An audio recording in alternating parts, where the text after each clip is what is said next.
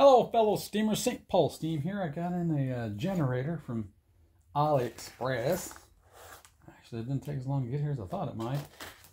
Let's see what we got here. They started out like $110 or something for it. I think I got it $48 plus some tax. And there's a pulley and I guess a drive bell. And they shipped it.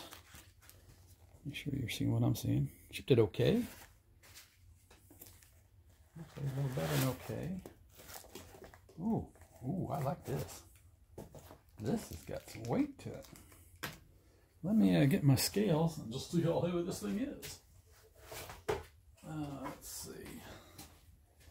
I was surprised at what it weighs. Okay. Yeah, just under a pound. Had some 15.1. Probably with all the rest of the stuff, a little closer to a pound. All right, let's take a little closer look at it, gang.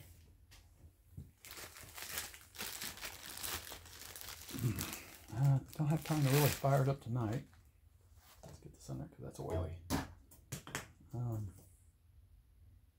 It's got some brushes right here. Let me get you in there so we can take a closer look. Yeah, I got a turntable here. Oh, that's going to be too slow. It does look like, trying to figure out if this hook is bent or not. I don't really think it is much. But so far it looks really, really good. I'll hook it up to a steam engine tomorrow. Let's see, what do we got? 1, 2, 3, 4, 5. 5 spokes.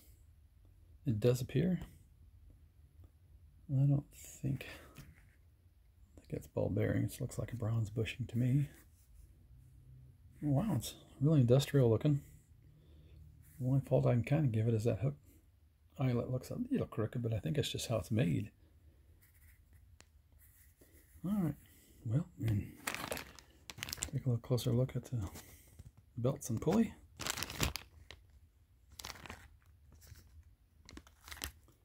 There we are. So far I like it. Hope it works. I will let you know probably tomorrow. Anodized base.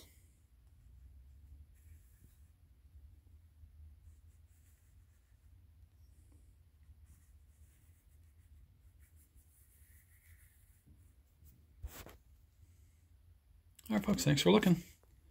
Bye now.